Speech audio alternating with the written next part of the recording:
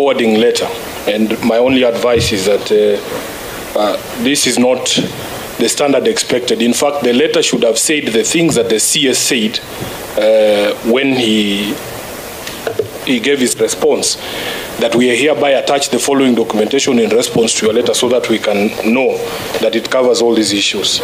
So, Chair, allow me to begin my questions.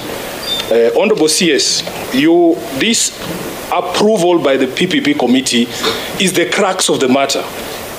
So we are going to focus there. You have repeatedly referred to approval by the PPP committee, first at its meeting held on 13th March 2024, and then there is also reference to approval at a meeting of, ordinary meeting held on 3rd May 2024. I perused these documents at length. I do not see the minutes of these two meetings. Did you attach the minutes of the meetings of the PPP committee that you have referenced?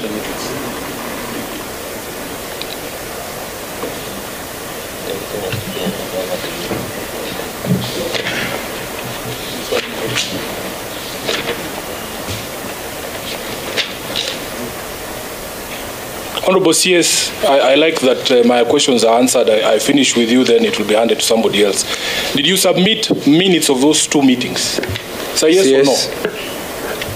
You can answer that. The minutes are not supplied, but they're available. We can give the minutes. You know, the minutes are very bulky.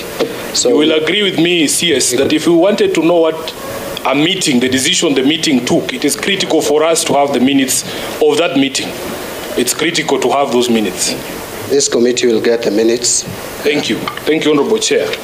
Now, I want to address something you've also touched on your response. If you go to, Honorable Chair, if you go to section,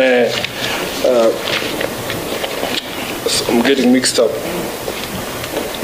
CS, who is supposed to submit a PIP to the committee, the PPP committee? That should be done by the directorate. Actually, the process is the contracting authority submits to the directorate. Correct. Which is at the National Treasury. Now, you have attached a letter here.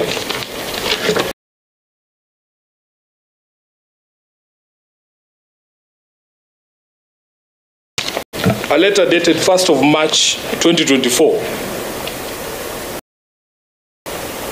that is signed by PIP.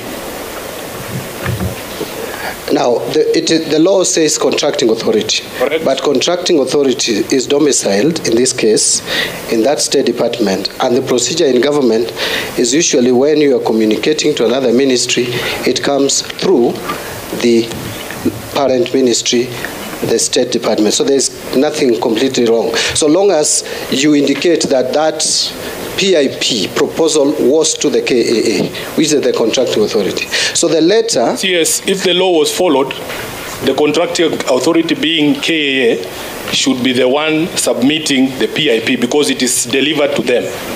Now let's move on to something you've touched on about the membership of this PPP committee. But Chair, with your indulgence, I think we need to sort out that. The contracting authority here is KAA. Yes. They receive PIP. They decided, and which there's nothing wrong because the law does not. If the law is stating that they should not, then that's a different story. But so long as AAA has submitted the PIP to the line PS, and then the line PS submits it to Treasury, indicating that this is the PIP received by KAA. So I don't see any ambiguity there. Chair, perhaps that is the view that Honorable Mbadi would want to have. I want to read you the law as it is, not as it ought to be. Section 40, subsection 4. The contracting authority, which is KAA, shall submit the privately initiated proposal to the Directorate for assessment and approval. I want to move on because I have very little time. Chair, you will understand why I'm asking this question. You spoke about the membership of the PPP committee, Honorable Chair. You have taken us through the members of that PPP committee. You will agree with me that, in fact, if you look at the letter of 1st March 2024, It is a letter originating from a member of the PPP committee to another member of the PPP committee. Isn't that the case, Honorable CS? Yes. That is bound to happen because I've already said that even if he was not a member, he would be co-opted. So just what the letter is saying, if it is coming from the CS for transport, the PS for transport going to the PS Chris Kipto of National Treasury, those are both members of the PPP committee. The transport PS is a co-opted member. They are both members of the committee. By virtue, is not a designated member as per the law, but the law says you co-opt the line PS. And so he is a member, co-opted member. He is communicating a PIP which was received by KAA, and by the way, KAA is the one that communicated to the PS. Where is that correspondence in your documents? That can be found, that we can touch. Let's move to Annexure D, which is the evaluation report. You have taken us through the standard that has been set by the law when it comes to evaluation of these proposals, Chair. I want us to go to the evaluation report at Annexure D. Are we there, Honorable Mbadi?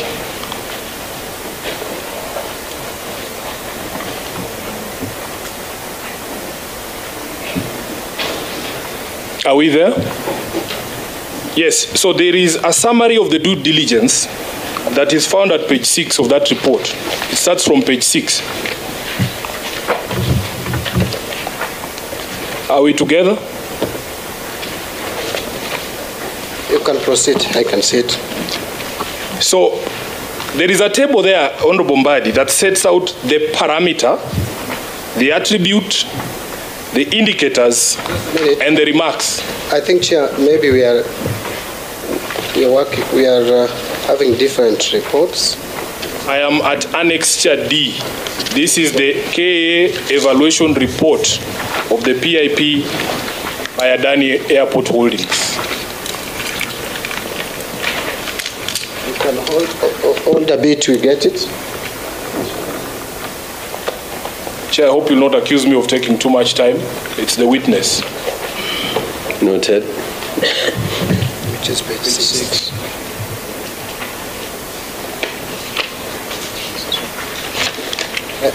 I think we are together now. You can proceed. We are together. Summary of the due diligence. Yes, you can see the parameter, the attribute, the indicators, and the remarks. I want you to go to the parameter on debarment, where you are required to have confirmation or verification to ensure that neither the proponent nor its affiliates are listed on either the World Bank and PPRA list of ineligible firms and individuals for engagement in procurement. You can see that. And on the remarks, it says they provided a sworn notarized declaration. Is that reference to a self-declaration by Adani themselves? So they did not provide anything other than what they swore themselves. Is that correct? I need you to be on record, Honorable CS, because you know this is answered. Chair, I thought the member would just ask a question, then I respond. Because you are not responding. I have asked you're nodding the way it should be conducted, Chairman? Yes, sometimes we take that route, so it's okay. That's a very tedious route, but go ahead. Yes, I can see. Honorable Chair, this is an acceptable comment from the Honorable CS. We sat here and listened to you take us through for 1 hour. It was extremely tedious, and we did not complain. We didn't complain. So if you answer my questions, we will move quickly and get out of here as soon as possible. So you can see that it was a self-declaration, not the standard expected by the Act. Let's go to the question on corrupt practices. But Chair, with all due respect, why do you say it is not accepted by the Act? Can you cite the Act? You have said... You know that you want me to be saying yes or no. I don't agree with that. So can you go to the Act and cite that for me?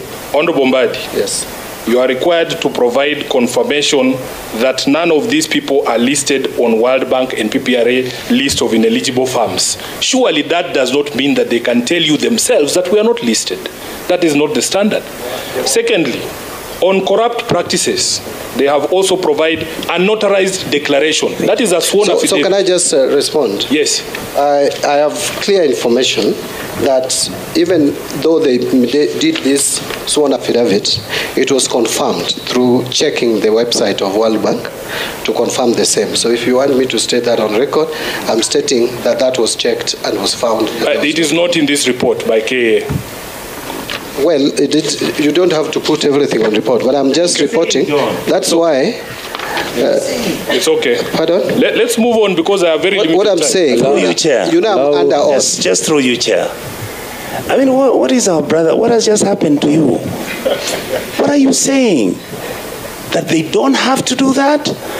That is exactly the crux of the matter of Adani. That is it, Bro John. If you don't see it, then we're wasting our time here. So I'm also reporting to you, Honorable Nyonga. You can have your opinion. My opinion is this. I'm under oath, and I'm stating as follows. The evaluation committee did check the World Bank sites and confirmed that that is the case. Through you, Chair, can I respond? In the report here, that statement is made is propaganda. It's not there. As I had indicated, I think let's give Senator his time. Then thank you, Proceed. I was just making a point of information. Yes. Thank you. Yes. Chairman, over the page, the law against CS is that they are supposed to confirm that they are not subject to any current legal proceedings. That is over the page on the parameter of insolvency. Do you see that, Honorable Chair? Honorable CS? CS, if you nod That is, you are asking about the criminal conviction? No. Which one? The parameter is insolvency. Yes, they are supposed to confirm that they have not been suspended and is not subject to any current legal proceedings. Correct. Correct. Now, what did they provide in the column for indicators?